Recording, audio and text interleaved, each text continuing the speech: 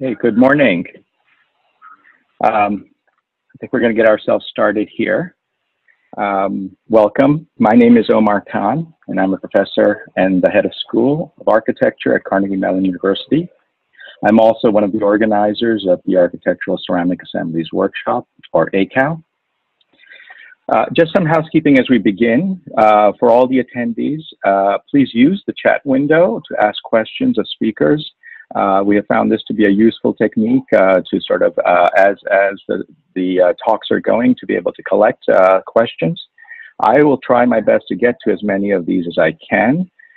We also have people that are monitoring the chat, so there may be ways to get some information to you through just the chat window. So just a little bit of an introduction to the Architectural Ceramics Assemblies Workshop. Now running into its 5th year, ACAW is one of the most unique architectural workshops that exist internationally. It was conceived as a design residency for architectural firms to educate architects on designing with terracotta through the fabrication of actual prototypes. The residency introduces participants to the material's properties, its fabrication and manufacturing processes, and explorations of digital and analog techniques to design in a contemporary way with this ancient material. The work begins about 6 months ago, and during that period, the design teams work collaboratively with Boston Valley Terracotta and researchers and students from the University of Buffalo to develop their experimental designs. In the past, the workshop has culminated in a week-long event where the teams working with students construct their assemblies from terracotta parts produced by Boston Valley. They also participate in talks by leading ceramic engineers, skilled digital craftsmen, facade and structural engineers, and keynote addresses by world-class architects.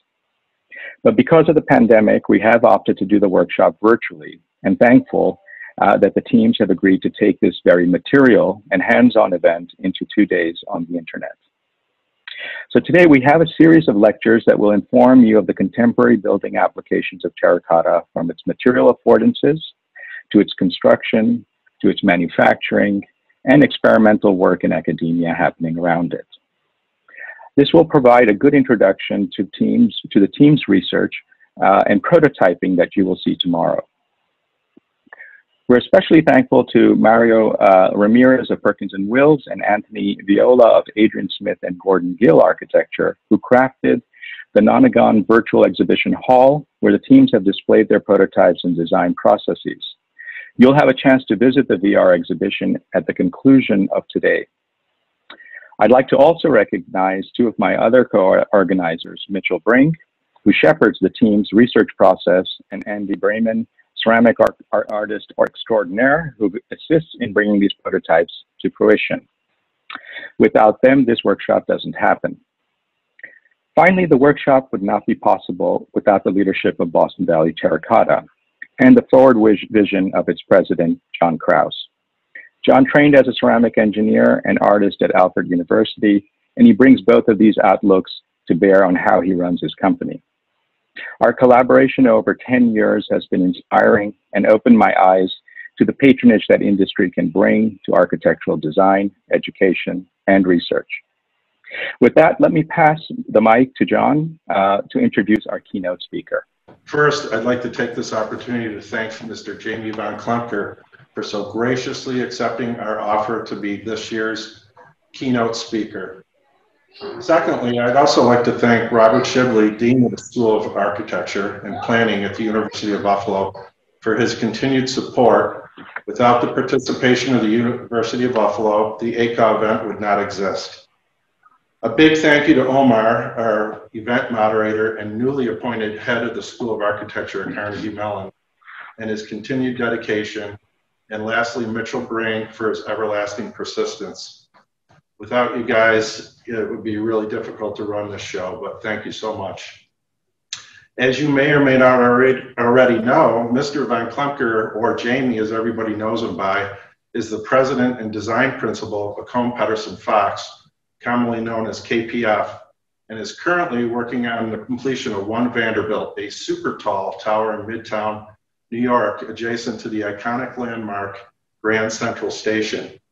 The visionaries at KPF developed an equally iconic masterpiece in record time, One Vanderbilt incorporates a beautiful, unique glazed terracotta spandrel into Permastelisa's custom curtain wall system.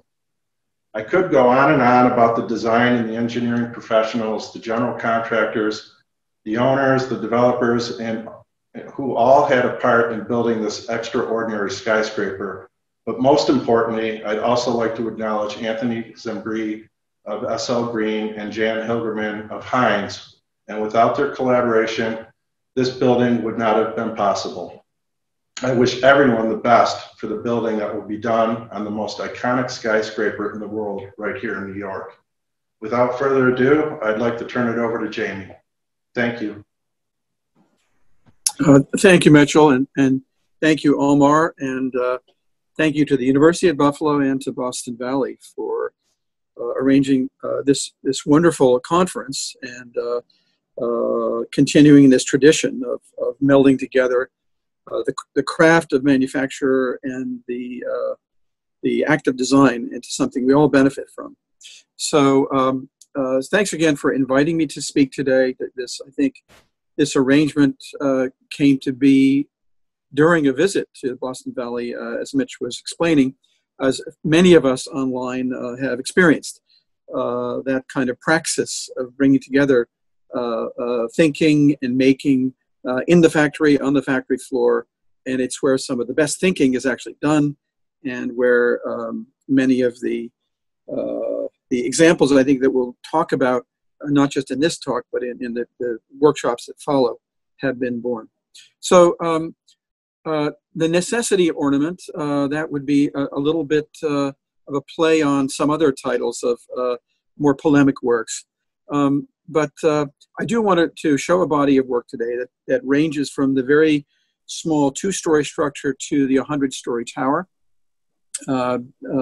partly to emphasize the importance of the intricacy of craft and making things as it needs to be incorporated not only in finely scaled objects, but we hope into the making of buildings that become major contributors to urban fabric. So next, please, Omar. So at the risk of bringing, next slide, bringing coals to Newcastle, as they say. There we go. So go to the source, the geographic source, I think, of this conference anyway. Very, very familiar image and a familiar building and a well-loved building, which takes us to Louis Sullivan's thoughts about ornament and architecture. I think the word ornament today, we might use the word materiality. Ornament having gathered a kind of patina of nostalgic and sensitive romanticism around it. The materiality is a little stronger word, but still, the degree to which the kind of impulse of art, of sculpture, of crafting, almost in this case quite representational forms of scrolls, of foliage, etc., has come to be one with the building. Interesting to note that Sullivan was quite self-critical of his work, saying in his essay on ornament that why then should we use ornament? Perhaps we should perforce eschew the undesirable things and learn by contrast how effective it is to think of a building without ornament in a vigorous and wholesome way. He even proposed a period of withdrawal from ornament in his own work, that we should separate ourselves for a period of time from this impulse to see what is basic and fundamental about structure, about space, about program, etc. Next, please. So moving ahead now, because this was about 1895, we go to the young image of the young Adolf Loos in Vienna, only about 15 years later, so almost the contemporary of Sullivan. And of course, Loos, with his kind of philosophical, radical point of view of culture and making and architecture, wrote about ornament as crime. As he put it, the evolution of culture marches ahead with the elimination of ornament from useful objects. And those thoughts, next please, were hugely influential.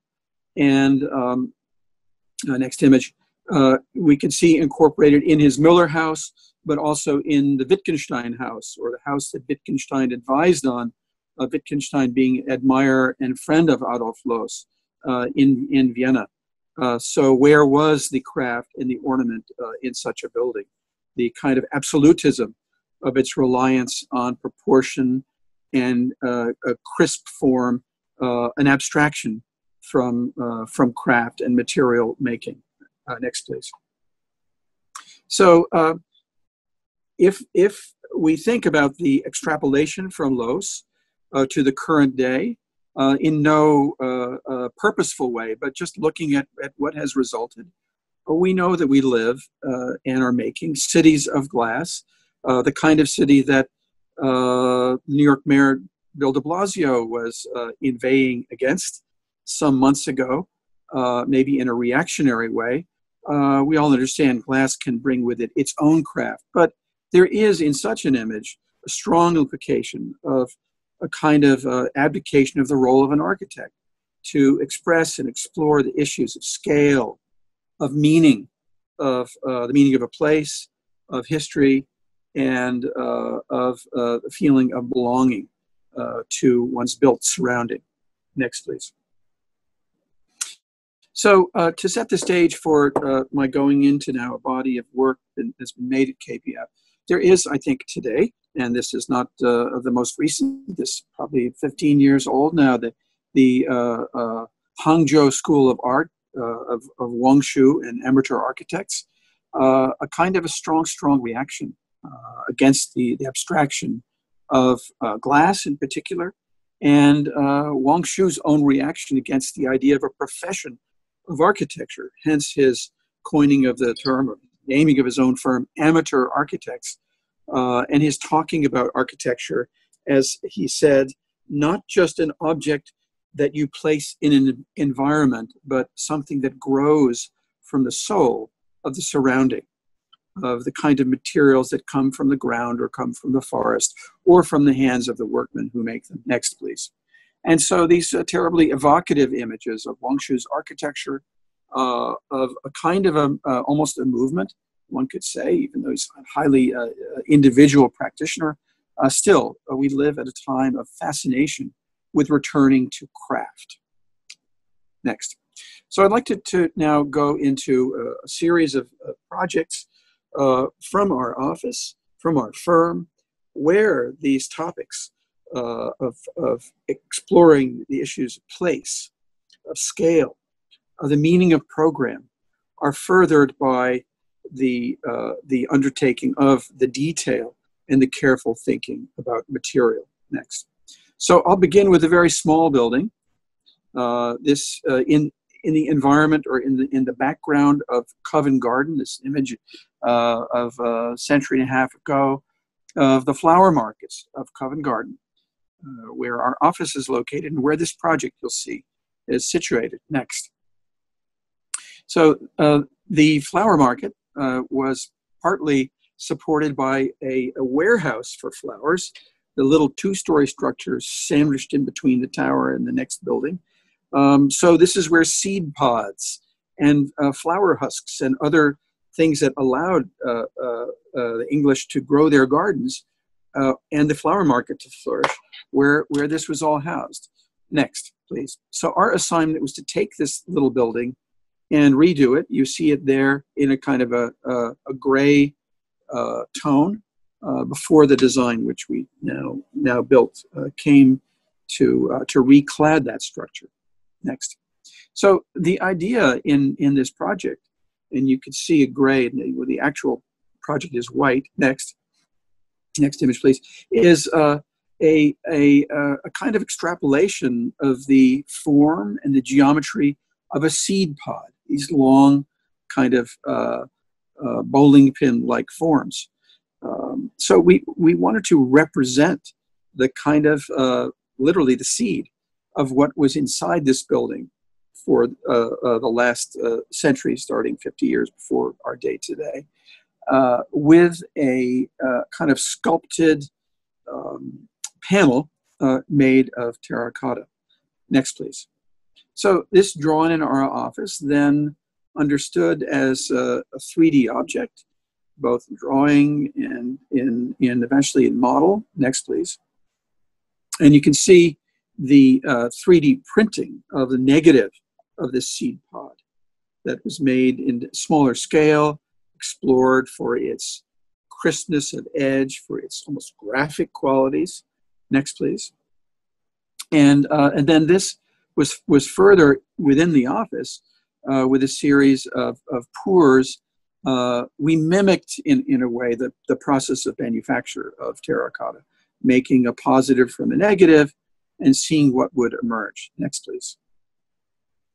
And so you can see the kind of prototype positive, something that needed to be examined and eventually at a larger scale, tooled and refined and glazed. But this was the method of exploration in our model shop. Next, please. And then eventually it came to something which, when refined and finished, was something we could imagine making a facade on Floral Street, very, very well-trafficked part of Covent Garden of London, and where there was a kind of geometric rhythm to these pieces at the micro scale. Next, please. And then, of course, the choice of any one of hundreds of possibilities of glazes, of double glazes, of an underglaze showing through, was intriguing to us. And after all, flowers are colorful things in nature, and shouldn't this seed pod convey something of a sense of color? Next, please. And in the end, we opted for a kind of off-white, mainly because of the power of shadow, shade and shadow, to show the movement of light across the facade, to show depth, emphasize depth, where perhaps only about 15 centimeters is actually incorporated in the casting, but where one sees a great bit more. And so one gets a facade of 1,000 seeds and rhythms, which are then even taken up in decorative metal at the parapet level at the top. So a tiny little project that could be lavished with the attention of composition and of making something in the studio. Our studio is only about a block and a half away from this facade, so it's kind of a natural and organic process of client-site architect fusion. Next, please. And still a major impact visually, and almost something you could run your fingers along as you walk past the building. And interesting to see it in the context of a classical rustication, because they have this sort of organic on the left and the classical order being more geometric in the center. Next, please. And so you can see here this sort of undulation, and still appreciating and maybe even celebrating the separation of panels. The joint becomes a kind of a subtext of grid running through, which we preferred to show rather than to downplay. Next. And the straight-on view in a strong sunlight. Next, please. And then looking up, the virtue of this sort of sculpted exercise is to see the dynamic of view that makes a wave out of something much more static from the straight-on elevation. And this in a context of very tightly dimensioned streets of Covent Garden. Next, please. So I'd like to move to another, a slightly larger project now. Each of these projects has a very different thesis, as buildings do, as designs do. And the partie then is really picked up and embraced by the terracotta, the application of terracotta. So I think the Greeks used the word synecdoche to talk about the connection between the part and the whole. It's a little bit the theme of most of this work. Next, please. So the idea here of the building is one of screens, of solids and voids, of open and closed form. It's a building in New York, housing dental and nursing and medical technology faculties of NYU. And the program is quite varied. Next, please. I believe you could see here an early sketch of how the daylight needs of some program would be counterposed against more solid areas for laboratories. Next.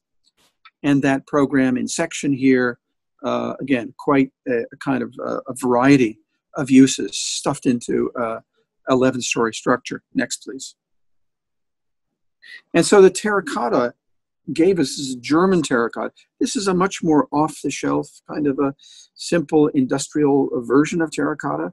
But we liked the way that the crispness of the form of the material conveyed this idea of these chiclets of building, single-story building elements that almost seem to slide back and forth along the rails of revealed metalwork.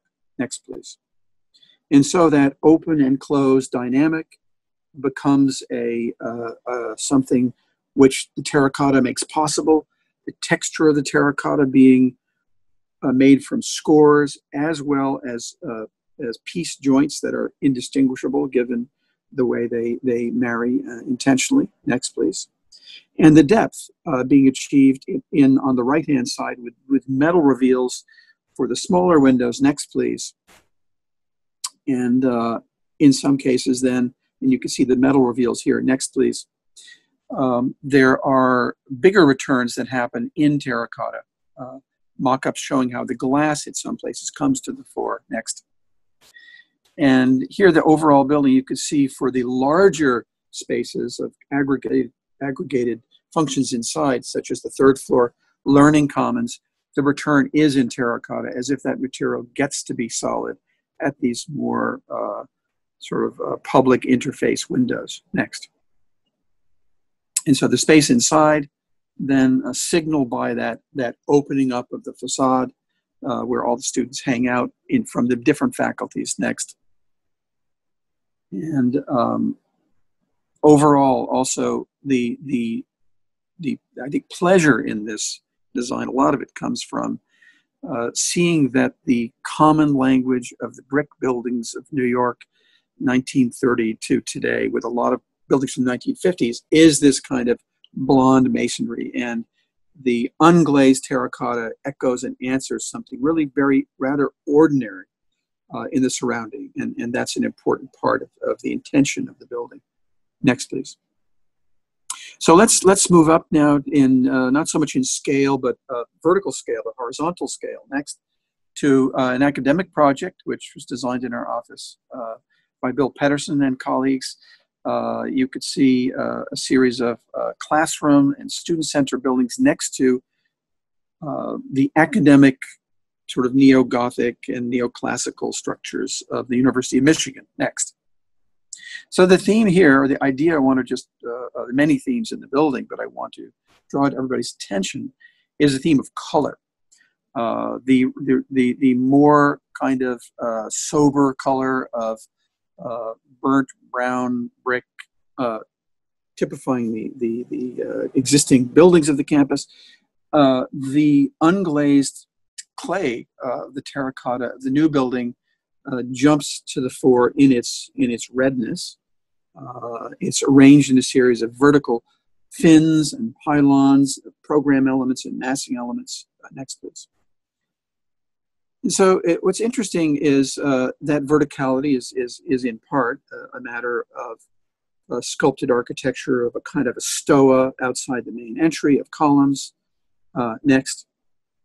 And the colors of the terracotta are then chosen along with a limestone that sets it off, glass, to work in various weather conditions. In Michigan, there's a lot of snow in the winter, and that becomes an important consideration of the liveliness of the facades and this material as they react over the calendar to the environment. Next.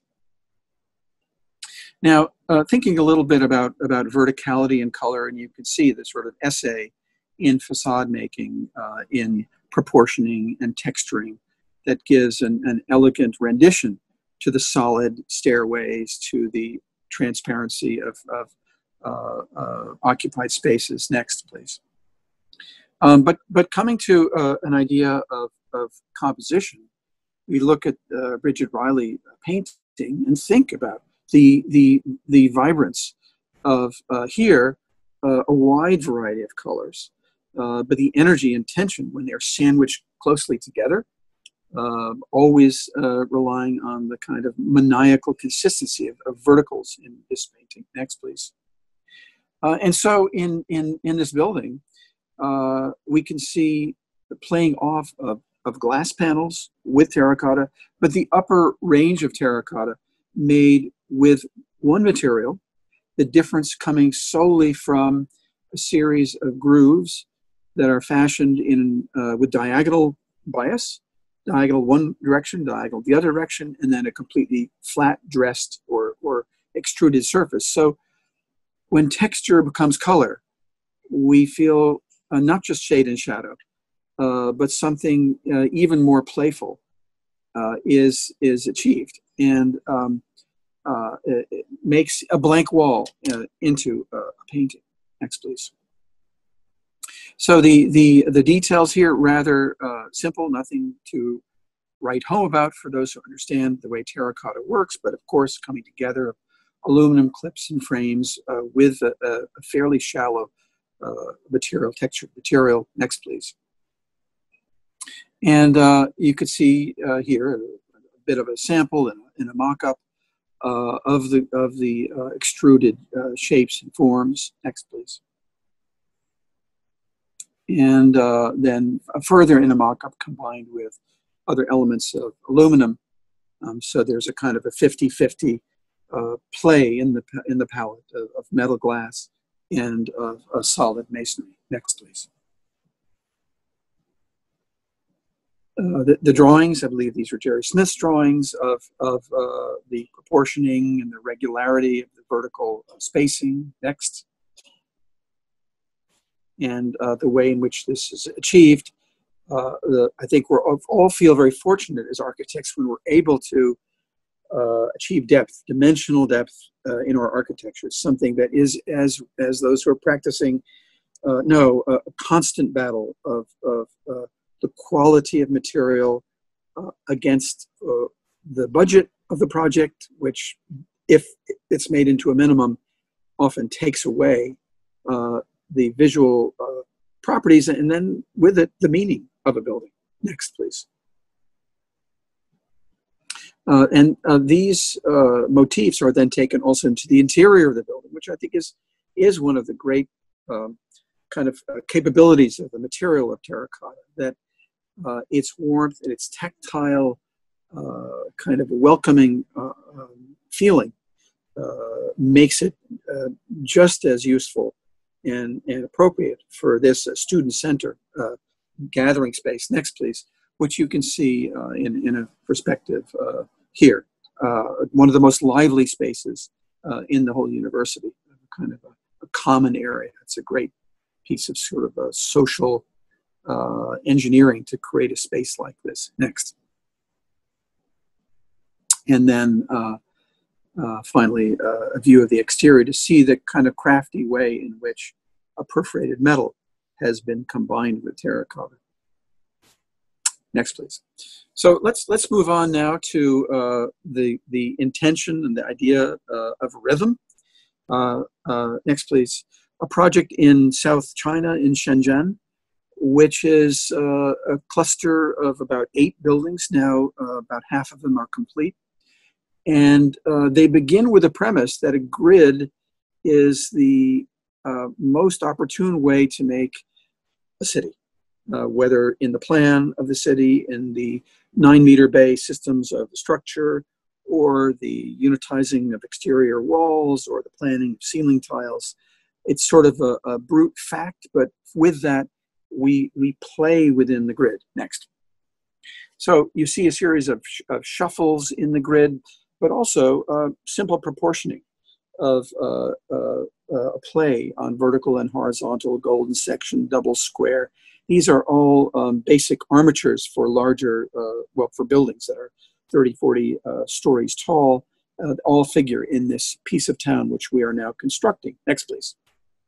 And so more plays on the grid and actual renderings or renderings of the actual wall as it emerged. Next, please. And here you can see a part of this as it is being completed. You see about half of what constitutes this part of Shenzhen, this new project. Next. And so the use of terracotta here in this rather sober grid city.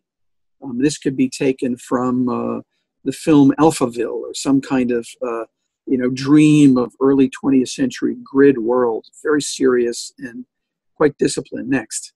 And so and a piece, if we are to zoom in on this, next please, we'll start to see that what makes up the facade is actually a kind of rebellion against the grid.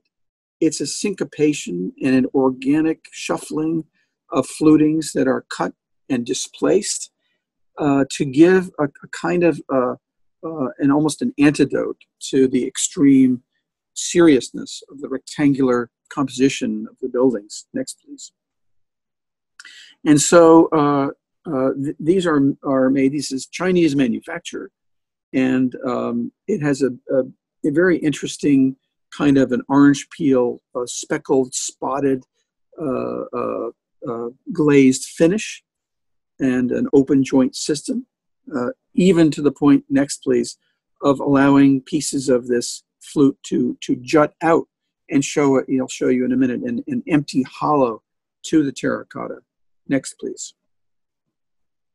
And so you could see here little bits of, if you were to sort of reach your finger up and touch the underside of one of these pieces, you could slip through and discover one of the hollows in the extrusion plan of the material. And then you see also this semi-alligator skin orange peel sort of paint, or rather glaze effect, which we strive to achieve, and which happened with a single glaze is interesting to see. So again, the organic is celebrated here. Next, please. And then to take you back out to the larger scale, to comment on and qualify and play with the grid, come the shuffles at the larger scale. The openings of upper balcony gardens in the office building to the left, the cantilevering out of again, shuffled forms in this research building that's a kind of a tree house. So it goes back to this idea of imbuing the thoughts about the grid and the anti-grid at the large scale, the building scale, and at the detail scale, so that there is a kind of working together of these two aspects of architecture, but with the same sensibility. Next, please. So now we'll move on to two, I believe, final projects in this little talk. So let's now think about the verticality of a tall building and the capability of and the natural tendency of terracotta as in many cases an extruded material to express the kind of linear striation of a one dimension. Next, please. So I'm showing you here a tower. This was created in our firm by a team in New York and in Hong Kong. My colleagues Paul Katz, Forth Bagley, are working on this design. It is a 500-meter tower, so it's a rather large, probably about the 10th tallest building in the world. And you could see, next please, it is a coming together of a number of functions you see in the colored section of office, of retail, of residential, of hotel, and with the kind of spliced together vertical arrangements of lifts, of elevators. Already the internal workings of the building are a kind of complex extrusion. Next, please. And so the form as it was conceived as a series of shuffled volumes that would drop off as the program slimmed down to the residential and hotel, meant that in the macro already the building was conceived of as this this kind of jostled set of extrusions. Next. And so those extrusions then are echoed at the scale of the mullion.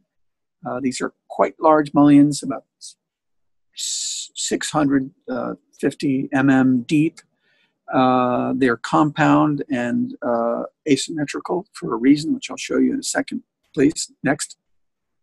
And so part of the equation here is a ventilated wall. This has partly to do with the mechanical systems and partly to do the fact that the building emerged during and after the period of SARS, the epidemic, which now sadly gets maybe, we have our own version today. But how can you bring air through a piece of the building that wants to appear as a solid? So a marrying of terracotta with a mechanical device. Next, please. And you can see the detail here of the way in which the aluminum extrusion and the terracotta extrusion are clipped and fastened and arranged together with corner detail of a more massive sort. Next, please. And then the glaze is kind of a raku glaze effect, which is something we worked very hard to achieve. It seemed to us to be an interesting way to think about the nature of pottery of Guangzhou, of this area, in its history, and to bring that into a 500-meter tower was intriguing and I think quite beautiful, and then contrasted with the kind of simplicity, the refinement of the raku shown against the simplicity of this exposed extrusion of the open joint. Next, please. So the material here, as it was procured in China, there was at that stage, the building was finished about 8 years ago, quite a doubt in the building community, certainly in the client, as to whether this could be practically achieved without danger.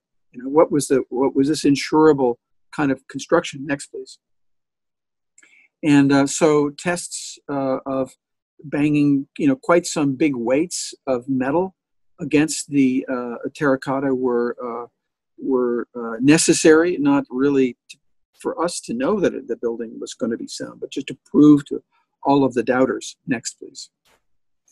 And then some of the plays on verticality, both in terracotta and aluminum, brought down to the base for a kind of splicing together of a symphony of vertical stackings, almost like organ pipes, to bring us to the scale of the street and an upper podium level here. Next, please.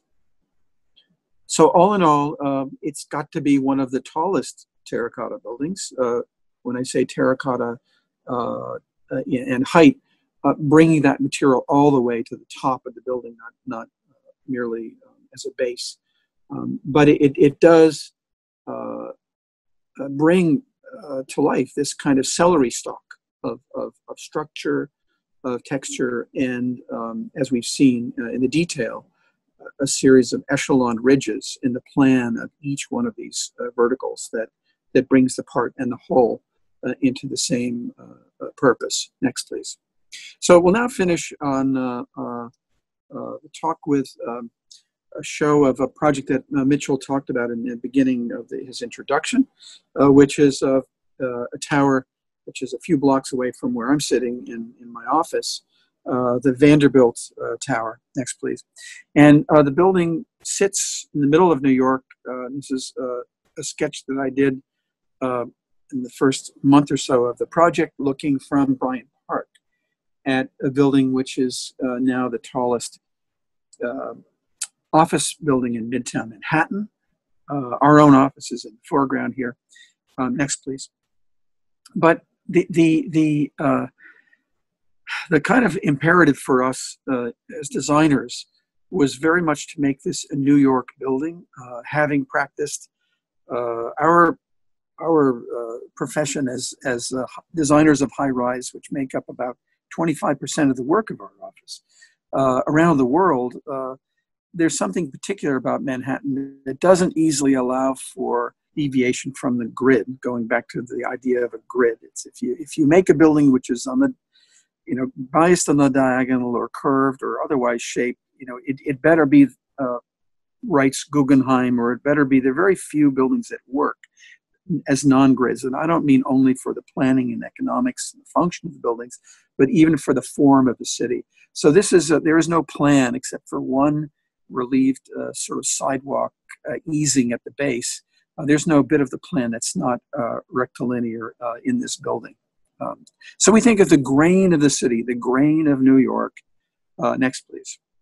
And could there be something of a building that was not all glass in this day and age, when the economics of the broker's equation and the return on investment for the office leasers demands full views everywhere? The building sits at a kind of crosshair of the center of Manhattan, the point where 42nd Street, which we think of as the belt of the body of Manhattan, and one of the major north-south central spines of Madison Avenue crosses, and maybe even more important, the immediate adjacency to Grand Central Terminal, which, as most of you know, is one of only two transit hubs in New York City, major transit hubs, just Penn Station and Grand Central, unlike the numerous stations of London or the 8 stations of Paris. So super important kind of transit hub functioning and meaning to this building. Next. And its place in the grid. So here we see quite a tall tower. It's about 440 meters tall, next to the more diminutive but still massive Roman bath design of Grand Central, of Warren and Wetmore architects who delivered the building, designed it in 1913. Next. So this relationship becomes very, very important. And one of the ways in which we could understand the building could be allowed by zoning was to make a series of data analyses of the way that the indirect sunlight as well as direct sunlight was affected by the tapering of the tower to the point where we could get something that was well beyond the zoning envelope approved. So that data kind of engineering, which is part of something called KPF Urban Interface here in our office, led to this diagonal form. Next, please. So comparing the more simple geometries of let's say a kind of a Ferris-inspired setback form in the diagram to the left, the tapering building, tapering in section, tapering at the top of its pinnacle, tapering at the bottom at the uplift of the kind of loggia soffit down at the 3rd story, is the kind of underlying design structure of the building. Next, please. And so it became a great interest to us. Next, well, this was extended also into the crown of the building. This is a rendering, but it is built today, of a kind of spiraling of diagonal forms, which has a lot to do also with the intersection and working as a Grand Central Terminal, a building with ramps, a building with all sorts of interesting plays on the diagonal. Next.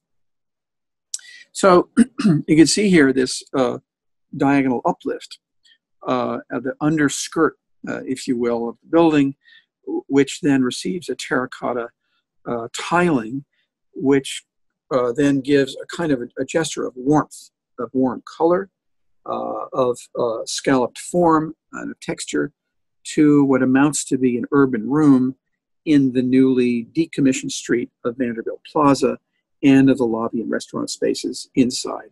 Next, please.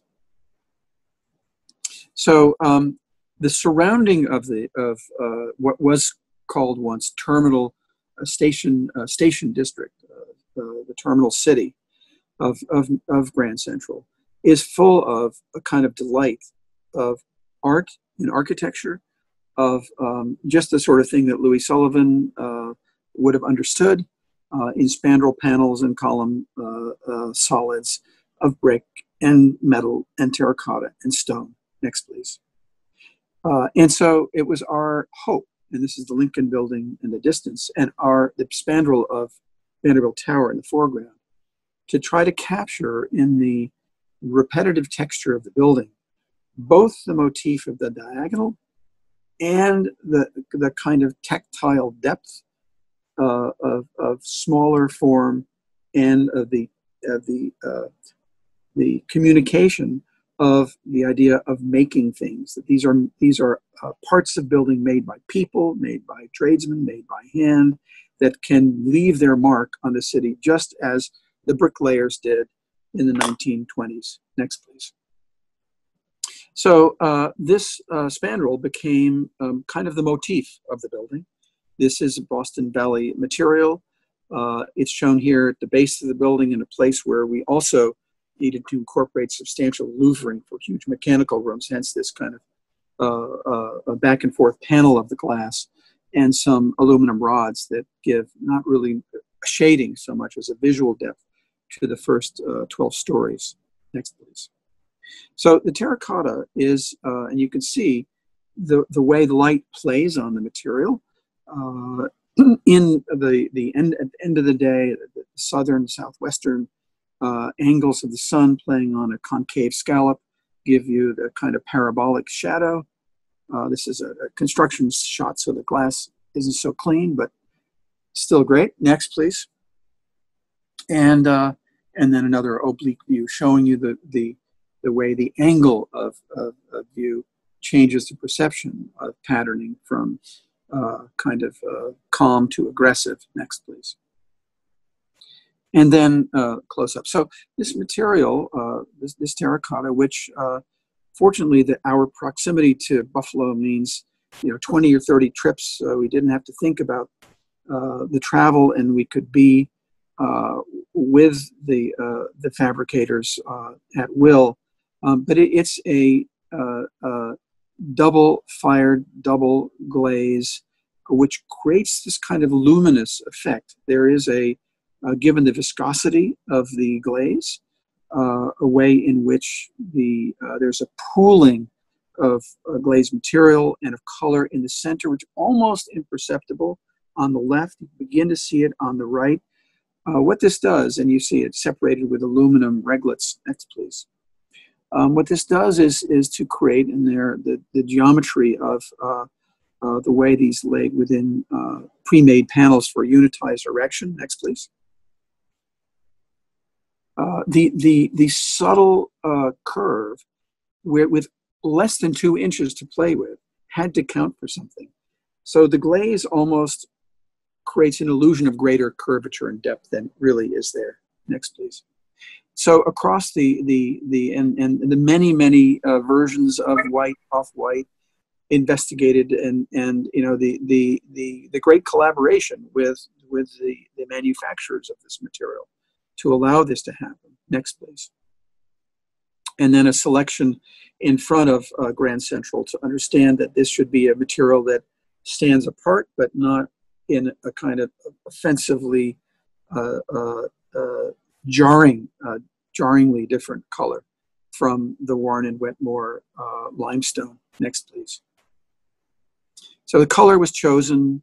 Mock-ups were made at the Perma-Stelisa factories. S.L. Green, our client, very much with Heinz working with them, strongly supporting the idea of craft in the building. Because I think from their point of view, they liked the way it looked, but they also felt it was something of an act of good faith to the neighborhood and to the city of New York. Next, please. Because of this echoing of texture and echoing of craft. The assembly on the building as the panels went up, compound panels of spandrel glass and spandrel terracotta. Next, please. And ultimately, about a year ago, more of this photograph showing the heroic structure of cantilevers and the way in which a diagonal within the panels of the detail and the diagonal within the larger cantilever are pulled together to the same kind of momentum. Next, please. And that diagonal is then really, as I mentioned before, a re-evoking of the diagonal movement of escalators coming from the new east side axis, but otherwise in older ramps that existed and still exist today, from the lower concourse to the upper, what is known as the Kitty Kelly ramp. So buildings which are diagonal in their anatomy and also, in this case, in exterior form. Next, please. And just close to finishing now, one of the kind of fascinations in this exercise and in this building is the almost not requotation, but the reminder of the Guastavino tile, which this is now under the 59th Street Bridge. But Guastavino, the Barcelona engineer and producer of great tile structures, made a kind of a unique set of contributions to the city of New York. We're trying to think about how we could remind ourselves of the Grand Central tile in our terracotta panels. Next, please. And the view from the viaduct, the second story, a bit of infrastructure looking at the lobby of the building. Next, please. The selection of a lobby tile, which would be a warmer terracotta, I guess you'd say colored terracotta, but a kind of a burnt red. Next, please. A rendering of the lobby showing that ceiling and showing a piece of art in bronze which we designed within the firm, and showing a kind of a way in which terracotta became the takeoff point for thinking even further about art in architecture, where one wouldn't draw a line between the two disciplines. Next. And then finally, a shot that I took yesterday on site, looking at some other mock-ups of the ceiling of the Grand Central Terminal, of Warren and Wetmore, beyond, the Chrysler Building poking its head in between. Next, please. And the pieces of metal which are going up against the wall, not terracotta, but a kind of a sister bit of exploration of art in architecture, of craft in building, which gives another dimension to the space. So I want to finish on the next image, which is just a kind of a collage with a telephoto lens of those heroic figures on the pediment of 1913 building, then seen against facade today of Vanderbilt, and thinking back in reference to the ideas and expressions of Louis Sullivan, of Adolf Loos, of that kind of debate in practice of the place of craft, the place of art in the context of architecture, and how part of our mission, I think, in the conference is to make great things out of the marriage of the two, even in this modern day when we don't have armies of Beaux-Arts sculptors to decorate our structures. So that's my review of 5 or 6 projects, and sorry if it ran over. We began a little late, but thank you. Thank you, Jamie. Let me see if we have some questions here for you. Let me maybe just start. So for the attendees, if you can just in the chat window give us some questions, we can pass those on to Jamie. Jamie, I just wanted to bring up, this is wonderful concluding slide, but the term, maybe an expression you started, the liveliness of the facade was a kind of an expression you had as you were describing, I think, the rhythm part, when you're talking about color specifically, I think there's an increasing interest in, yes, the facade, and the facade is now beginning to become the site for meaning. But this liveliness has many more intensities, as you're suggesting here. It's not the symbolic liveliness that perhaps, I mean, even with Sullivan, it was a little bit towards an abstraction. But in your case, there's a certain level of abstraction. But I'm also a little bit curious about also the environmental questions. For instance, now facades, these high-performing facades where you're integrating a lot of systems and so forth. Do you think some of your sensibility is also tied to those kinds of issues and concerns? And is that where also liveliness could be found a bit more? Yeah, and I think thank you, Omar. It's a great question, an interesting question, which has so much to do with the place of the climate, because the facade's role in tempering the use of energy means, I think some of the most sort of aggressive facades in our work that have played big role in environmental performance happen in southern climates, or even equatorial climates, in Singapore, in Jakarta, with 1 meter deep sunshades, and with very different east-west versus north-south treatments, given angles of the sun. So I think, in New York, we're in a relatively benign climate, and there's a lot of self-shading of buildings too. So that actually, I think if we'd asked ourselves this question 20 years ago, we would have come back with a lot more active profile answers to this challenge of how to temper the building, protect it from the sun.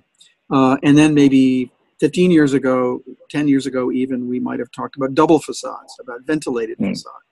Still possible maybe to make a difference in some European climates. But by and large, I think what we find, and I imagine colleagues on the line do too, that the coatings of glass are doing most of the work in achieving a shading coefficient, keeping the radiant heat out of the building, and getting visible daylight into the building for use. So we use artificial lights all the time. So from an energy point of view, interestingly, a simple facade is often, and an unarticulated facade, the most efficacious. There are other environmental issues, of course, having to do with the material, the embedded. Aluminum is not the best. It's often the worst in the scale of embedded energy.